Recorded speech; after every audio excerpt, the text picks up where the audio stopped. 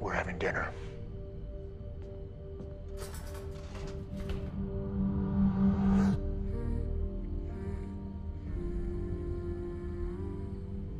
I think the ponds is my favorite chapter in Wellman.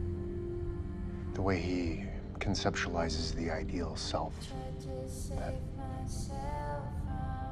to reach a certain caliber, one must become both.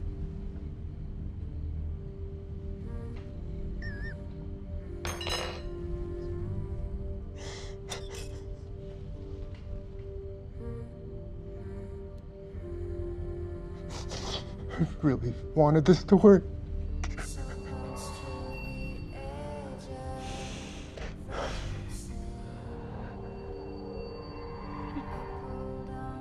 What did you put in